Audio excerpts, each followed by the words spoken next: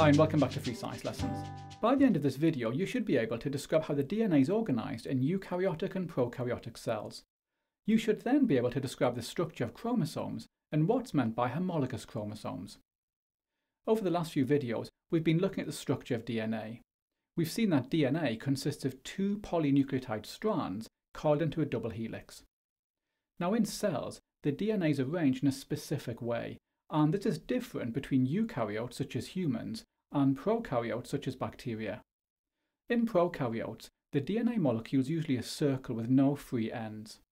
However, in eukaryotes, the DNA molecules are linear. In other words, they've got two ends. In prokaryotes, the DNA molecules are relatively short compared to the DNA molecules in eukaryotic cells, which are much longer. In eukaryotes, the DNA molecules are tightly wrapped around proteins called histones, forming complex structures called chromosomes. In contrast, the DNA in prokaryotes is not bound to histones, so prokaryotic DNA does not exist as a chromosome. Now I should point out that I've been discussing the DNA that we find in the nucleus of eukaryotes.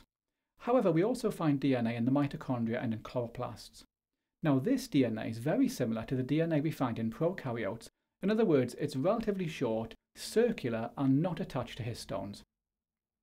Okay, I'm showing you here the nucleus of a eukaryotic cell. The dark material in the nucleus is the DNA bound to histones. As you can see, it's not possible to see any distinct chromosomes, and that's because at this stage the chromosomes have a relatively open structure. At this point, we refer to the DNA in histones as chromatin. Now before a cell divides, all of the chromosomes are copied. These two copies remain attached at a point called the centromere.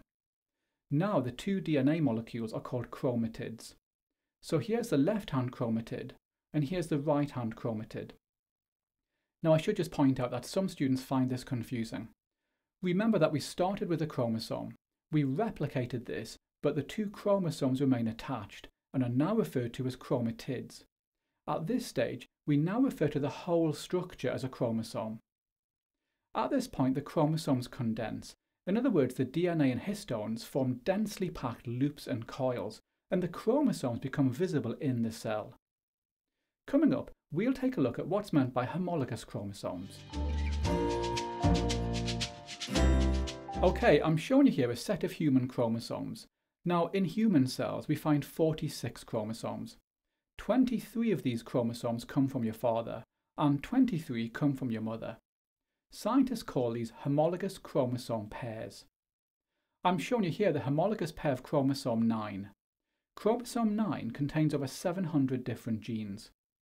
Now, one idea you need to understand is that the two chromosomes in a homologous pair have the same genes. This shows the position for the gene which determines your blood group. Now, the position of a gene on a chromosome is called the locus for that gene. So this is the locus for the blood group gene. Now remember that a gene is a section of DNA which encodes the amino acid sequence of a polypeptide. Sometimes random mutations take place, and this means that genes can occur in slightly different versions. Scientists call these versions of a gene alleles. Now the blood group gene has three main alleles. These are called A, B and O. Remember that a human inherits one of each of the homologous chromosomes in a pair from their father, and one from their mother.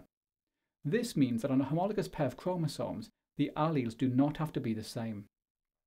For example, this person could have inherited the A allele from their father and the B allele from their mother. Or they could have inherited an A allele from their father and another A allele from their mother. Okay, now one final idea you need to understand is that a lot of the DNA we find in chromosomes does not code for polypeptides. Firstly, between the genes we find large amounts of repeating base sequences. These repeating sequences are non-coding. Secondly, even within functional genes, we find stretches of non-coding DNA. These are called introns, and we'll see this again in a later video. In the next video, we look at how the sequence of DNA is used to determine the amino acid sequence of proteins.